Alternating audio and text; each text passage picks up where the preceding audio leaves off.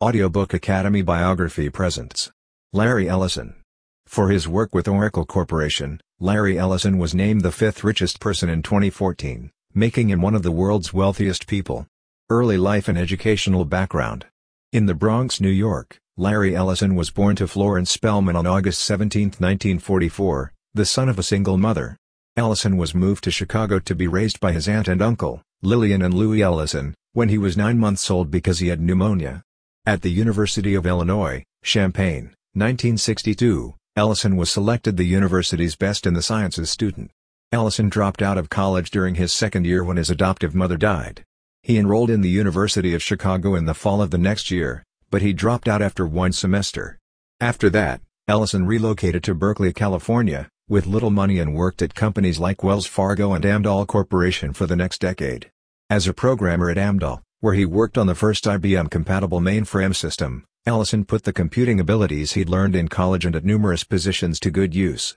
He and two Amdahl colleagues started software development labs in 1977 and soon received a contract to construct a database management system, which they termed Oracle, for the Central Intelligence Agency, CIA. IBM signed on to utilize Oracle in 1981, and the company's revenues increased sevenfold during the next 7 years, despite having fewer than 10 workers and generating less than $1 million in annual revenue.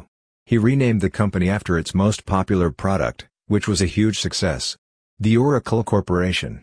During Oracle Corporation's first public offering, IPO, in 1986, some accounting irregularities caused the company's market capitalization to plummet. Oracle was on the verge of going out of business. Oracle's new solutions, however, grabbed the market by storm after a management shake-up and a product cycle renewal in 1992, and the business was the leader in database management. Ellison became one of the richest persons in the world as Oracle's largest shareholder. By 2014, Oracle had a market valuation of almost $185 billion and employed 130,000 people, all because to Ellison's focus on acquisitions during the subsequent years. He bought firms like PeopleSoft, Siebel Systems, and Sun Microsystems. America's Cup.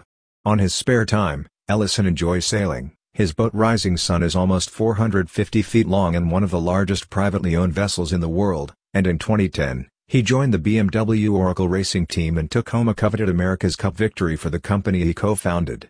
The first time in 15 years that it has been awarded to a team from the United States. Thank you for listening in Audiobook Academy. Don't forget to subscribe and smash that like button for more content like this. See you in next video.